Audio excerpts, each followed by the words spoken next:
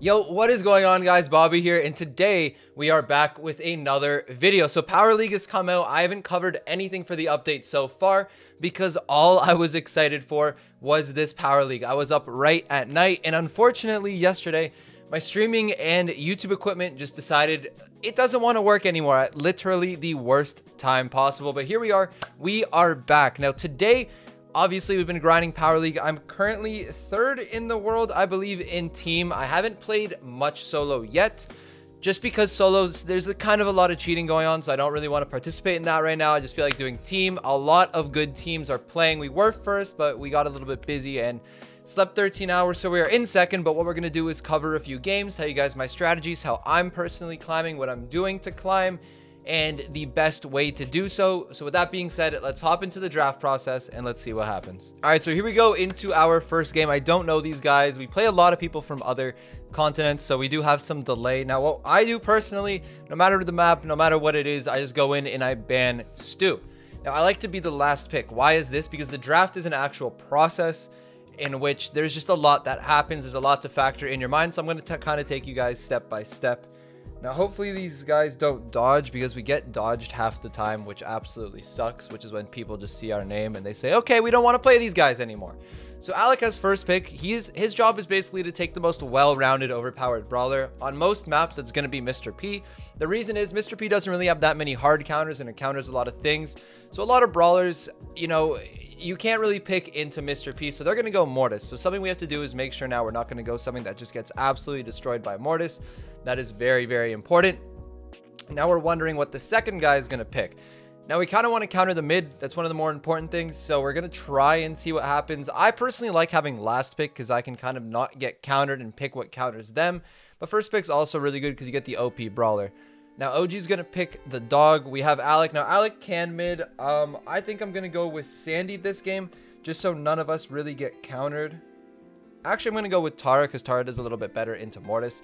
So there we go. We have a well-rounded team. Mr. P can mid, and we don't really get countered by their comp, and we counter a lot of things. They can't go tanks because of Tara. We're pretty good into squishies because of Mr. P, so we kind of have all of our base surrounded, and there's nothing really that they can counter us with, and that is the best move. So they're going to go with Sprout. Kind of a good pick into us, but Sprout, Max, Mort is kind of a weird combo. They don't have much consistency, so I think once we get like 5, 6, 7 gems into the game, it's going to be pretty easy for us once we have power-ups, Mr. P, Porter, and Tara pull in cycle. So we're going to start off the game here, and we're going to be moving forward. So obviously I am the lane. I'm going to go to that right side. I'm pretty sure OG might go mid with Alec. Looks like he's not gonna. I'm going to use one gadget to... Oh, never mind. He's on the mid, so I'm not going to use a gadget. I'm going to make my way to the mid. Obviously on this map, having mid control is super, super important. So we're just going to be chilling over here, trying to have that control. Gonna move forward, try and get that Sprout. Not gonna be able to. We're out of shots, so we're gonna go down to this Mort, but it's okay. We have gadgets, we have a lot of stuff cooking up. We have our Porter. Alec now has the power-up, so we're looking pretty strong at this point. Plus Tara isn't really that good until you get the super cycle, so we're gonna throw this down, try and just find out where they are.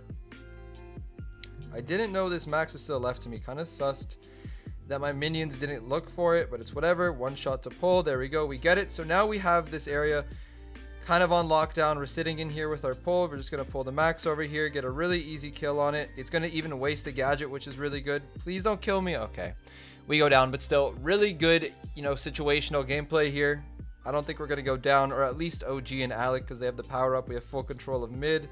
Now Sprout is a really good brawler, and Mortis is kind of a wild brawler, so we never know really what's going to happen, but we should be fine. Gonna throw this down just to kind of distract them for a bit.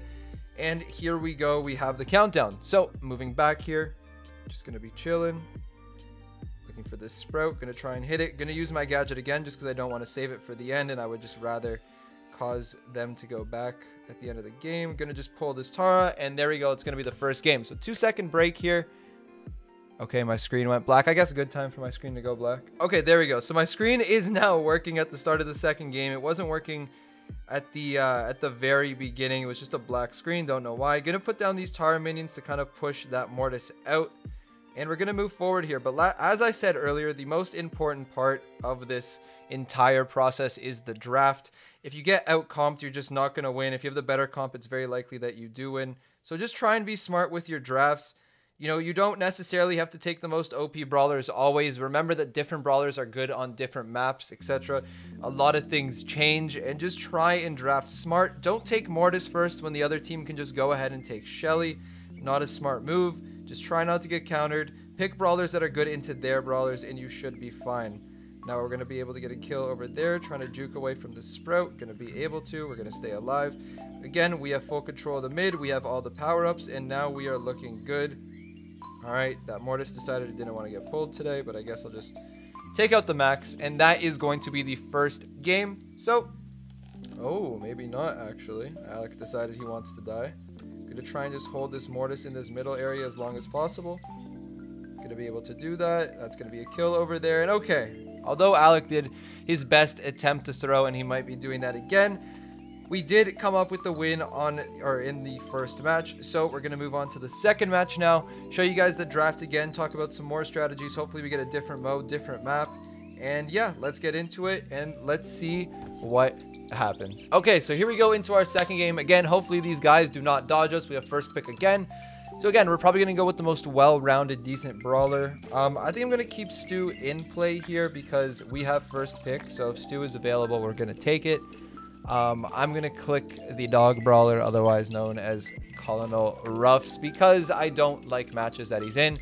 Alec should go with the Stu here. He's definitely going to go with it. I don't think Alec is, you know, dumb enough to leave them with Stu. So he's going to go ahead. He's going to take it. Alec, please lock in your pick. Oh, he's going to, please don't go Max. Max would be fine, but Stu, not Lou, sorry. Please no Lou. Stu is definitely the better option. Hopefully we can get Max as well. If we can go Max, we can have Stu, Max, and BB, because they're not going to take BB within the first two, and we would have a really overpowered comp. Now they're going to go with Amber, so we have to go things that are kind of decent against Amber, and let me tell you, there's not many things that are decent against Amber, but definitely not going a brawler that gets countered by it is the strategy. So they're going to have a Byron as well, so not much DPS. Hopefully OG goes Max. I could see OG going Max. I'm going to hold the BB. He's going to go Penny. Okay, which means I'm now the mid. I'm going to have to mid against Byron. So I believe I'm just going to go Piper. Reason being, Piper is good against Byron. Is pretty good against Amber since you outrange Amber. So this shouldn't be too bad. Should be pretty easy. And then we do have really good control. And then Stu, which is just a wild brawler. Maybe Alec might just hard carry a Stu. I don't know. Mr. P we always like to have on our team. Basically in any map, any mode, Mr. P is just a really good pick. They actually have a really good comp, perhaps 3 of the top like 6 brawlers in the game, but I think our comp is better just as lanes and as the map and, you know, with the strategy and all. I think we're in a pretty good spot. So let's hop into this match and let's see what happens. I'm going to be mid against the Byron, so I'm just going to go for this kind of like 2-tap to start off. Let's see. I have additional speed, which is also awesome. Gonna be able to hit one shot over there. Gonna go for the second one. Don't want to use a curve this early. There we go. We're able to get a kill. Gonna push up Alec's side over here.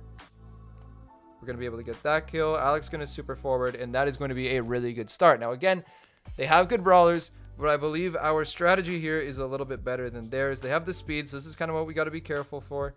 Just their speed, and if we can kind of hold off here, then we're fine. I'm just gonna gadget the Max, push it back. Almost got the kill, but at least we forced it to move back. I'm able to take out the Byron over there. Didn't really need the super shot there, but whatever. I'm gonna super the ball forward to Alec. Alec should be able to score this. He's gonna pass it. Oh, and the team chemistry. Oh my god, I can't believe my screen went black there. But the team chemistry with the wall break and the bounce, that was pretty fire. That was pretty cool. I'm really happy we caught that on video. Now, next game, gonna be going up obviously against the same thing. Gonna go for the same strat. We want the 2-tap right off the bat. It looks like the Byron's gonna play really passive and just kind of heal the Max. So our strategy now is just gonna be to hit the Max and help Alec win his lane. Max is one shot, so Alec's gonna be able to gain some position off of that. We hit the Amber, so OG's gonna be able to do the same with his lane. And again, we're just trying to hit shots here. It doesn't really matter who it's on, as long as we can get those hits. We are looking good. Gonna pass the ball off to Alec. I somehow got it, and that sucks because we should have had a goal over there. Kind of unfortunate that we didn't, but whatever. We'll move forward. Try and make a play here. Now they have speed, so again, we just don't overcommit. We just got to take our time, relax, try and let them make a play rather than us make a play and just catch them with bad timing. Gonna be able to get the Byron over there. Again, very patient, not rushing for that ball or anything. Oh, we missed that shot, but we should be fine. Alec trying to make a play. Not going to be able to. Oh, and he just needed one more shot, which is super unlucky. We should be up 1-0 in this game, to be honest, but we are not. We are down 1-0, and we got to change that here. So hopefully I can just kind of walk up over here, get this wall break to help Alec with lane. Going to be able to kill the Byron. The Byron also wasted a gadget. We get OG's lane as well. Going to be able to get that kill. Going to super pass that to Alec, and he's going to put that one in the net, and that was really well played.